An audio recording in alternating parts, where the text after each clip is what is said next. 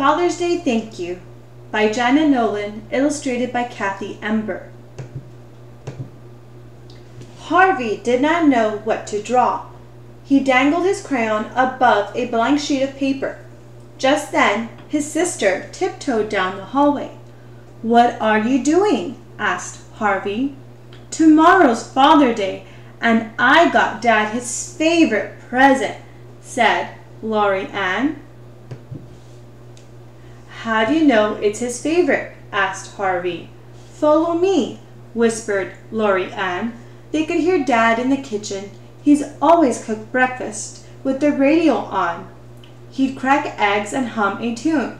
He'd flip pancakes and crank up the volume, and when the bacon was crispy, his big booming voice would fill the house with song. By the time breakfast was ready, it was either cover your ears or go sit down and eat.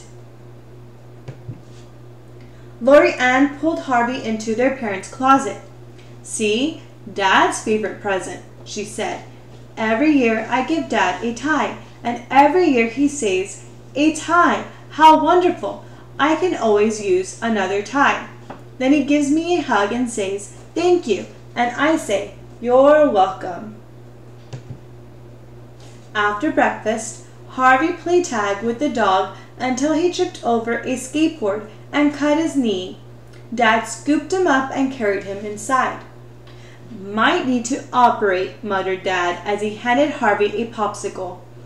Then, as he cleaned up the cut, Dad told such silly stories that Harvey forgot to cry. Harvey thought Dad might like a popsicle for Father's Day, but figured if he wrapped one up, it would probably melt. After lunch, Harvey wanted to ride his bicycle, but his tire was flat. His older brother Martin took him down to the basement to look for the pump. "What are you getting Dad for Father's Day?" asked Harvey. "The present Dad loves best," answered Martin. "Are you giving him a tie?" "Why would I give Dad a tie? Follow me and I'll show you what Dad likes best," said Martin. Harvey followed his brother to the storage room. "See the nails?" said Martin. "Dad loves nails. Every year I give him a box of nails, and every year he says, 'A box of nails? How special! I can always use another box of nails.' Then he gives me a hug and says, 'Thank you,' and I say, 'You're welcome.'" "Dad!" Harvey could not fix his tire alone. Luckily, Dad woke up from his Saturday afternoon snooze when Harvey hollered, "Dad!" "Did somebody call for bicycle repair?" answered Dad.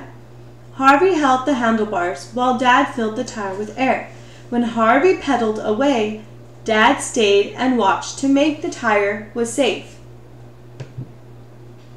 That evening, Harvey thought about Father's Day again when he stepped out of the tub and Dad wrapped him up in a big warm towel. Harvey went looking for his older sister, Nadine.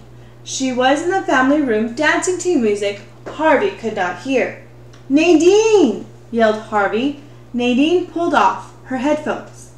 "What are you giving Dad for Father's Day?" "The present he looks forward to all year," Nadine replied. "Are you giving him a box of nails?" asked Harvey. "Why would I give him a box of nails?" said Nadine. "Open the cabinet and I'll show you what Dad likes best." Harvey opened the family room cabinet. "See?"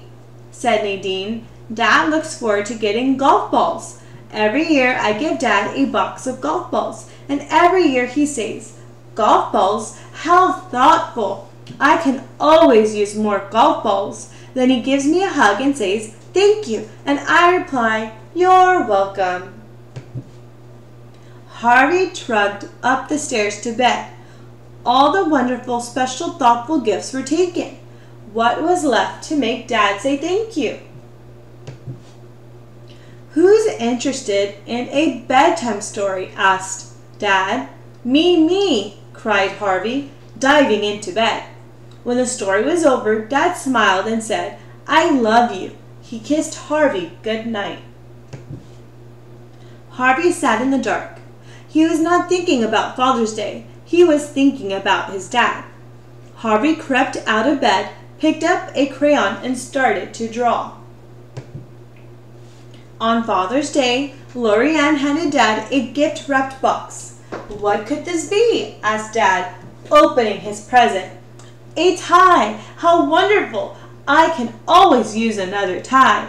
Then he gave Lori Ann a hug and said, "Thank you." "You're welcome," she said. Martin gave Dad a box wrapped in newspaper.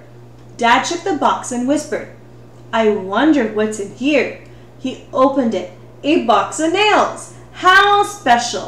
I can always use another box of nails." Then he gave Martin a hug and said, "Thank you." "You're welcome," said Martin.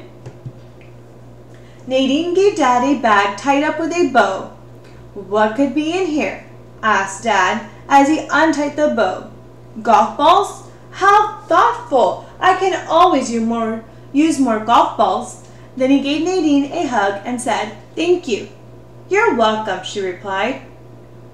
Everybody looked at Harvey.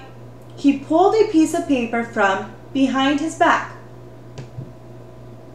Harvey held out his picture and said, "Thank you for being my dad."